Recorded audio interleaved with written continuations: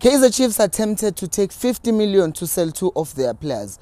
Also going to talk about Walter Musona, the brother of the silent killer, Knowledge Musona, coming to Kaizer Chiefs, and if that makes sense or not.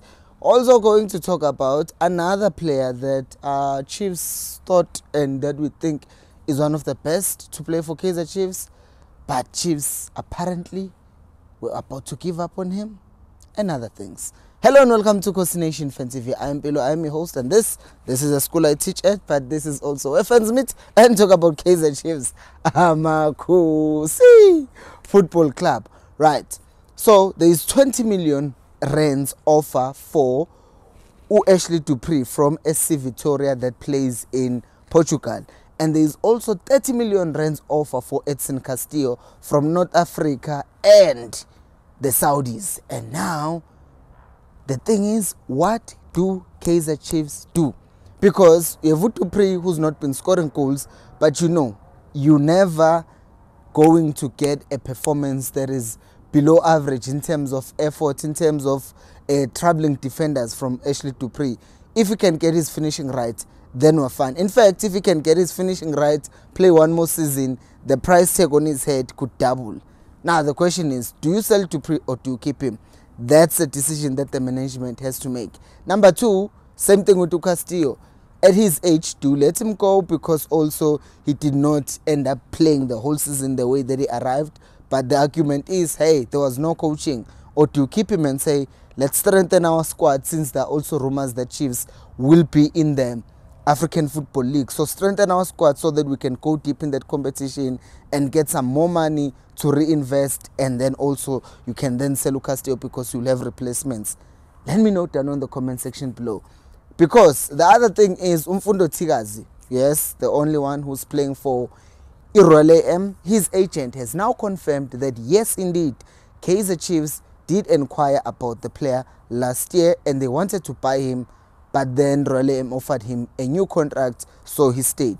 Once again, Kaizer Chiefs still want the guy even this season, and now there are still those things of what are we gonna do now, because we know you want him and he probably wants to come to you, Chiefs, but there are other nuances, there are other things that need to be ironed out with this deal, because the problem might not just be selling him, but it's also R50 saying, who are we going to replace him with? So now they're in that situation where they have to decide, do we take the money and just have it, or because they're not going to take the money and buy someone else?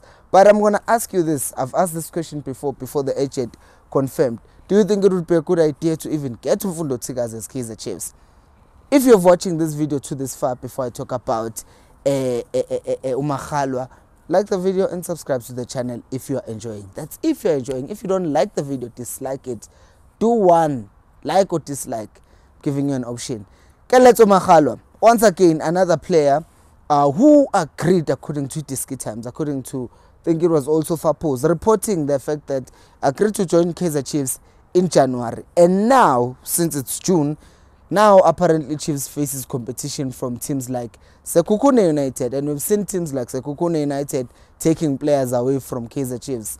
Kamohelo Mokocho, not taking them away, but competing with Chiefs and taking those players. Abo Victor Letswalo, Abo Kamohelo Mokocho, Abo Wepa even. So these are not teams that are afraid of competing with Chiefs in terms of wanting the same player. He did relatively well at Uppington, but the thing is, people will say, or I say, yeah, but it was the lower division. Couldn't hack it in the main division because he was here and he did not do much. So I just wonder if Umakhalwa is still a good idea for Kaizer Chiefs. Do you think he is? Let me know down on the comment section. Which brings us to the final three topics now. The first one is Itumeleng Khune, ne? Because the talks about his contract and it being renewed are still up in the air. The question is, should Kaizer Chiefs fold and say, hi Khune, yeah, we see you saying you still want to play, we're giving you one more year on your contract? Or do you think they should just say, you know what, we've said this, and they maybe offer him, I don't know, because what do you offer Khune right now? Because Unabi is coming with his own technical team, with his own goalkeeper coach. What is it that they can offer Itumeleng Khune to make him stay? Because historically, Kaizer Chiefs has not done well with their legends. Like Uputabo Muke right now. What did they offer him in the club? There are other players like Abu Matoho. He did not even get a proper send-off game. He was just, people will blame Zwane for that. But the thing is, it's just consistent with most players, even on their last game. Even Ukune, like he was just given that game, second half, for vibes. But why did he not start the game? Why did he not start the final few games, knowing very well that he might be leaving Chiefs, knowing very well that they are planning not to renew his contract? So I wonder if Chiefs are going to say, you know what, here's an offer you can't refuse, go be head of, I don't know, head of development, goalkeeper coaching, if there's such a thing. Because I think it's also a valid thing, Uguti. We need players or goalkeepers, in fact, because Chiefs historically, Brian Balo, Rowan Fernandez and him, and Ukuzwa as well. These keepers, or let me just count those 3 keepers, have been the main keepers that Chiefs have been producing, and we've never missed. All of a sudden, man, Abub Vuma, Stengan, Abub Peterson, now there are questions asked about them. So if Ukune can go to development and make sure that those keepers who are coming from development are well prepared to be good enough to play for the first team of Kaizer Chiefs, because right now it's taking. Next up is Indaba doubts. So apparently there's no one Kolama doubts, but apparently Kaizer Chiefs had doubts regarding Nkosi Mpile.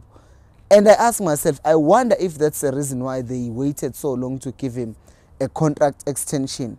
But there are some reports suggesting that this contract extension is sort of like a final chance. This is your final chance. This upcoming season being your final year, or we're releasing you. Because if we're being honest, Ungobo is like one of the best. We talked about Mandla. With Mandla, I mean, Uguti, he is one player who also carries that potential to replace Utemba Zwane Bafana, but it feels like he's just not there. Whether it's being lazy or not wanting to put in the work, because he then goes out and he puts the weight and then he only plays few games because he's always injured.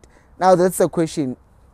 Are they justified, if they did have doubts about Ngobo, to have those doubts? And if Ngobo doesn't perform this upcoming season and you have an opportunity to release him, would you do it? Let me know down on the comment section. Which leads us to the father, the brother of Unolechi Musona, Walter Musona, was played for Isekukuna, I think, in Polokwane City here in SA. And now he's back in Zimbabwe.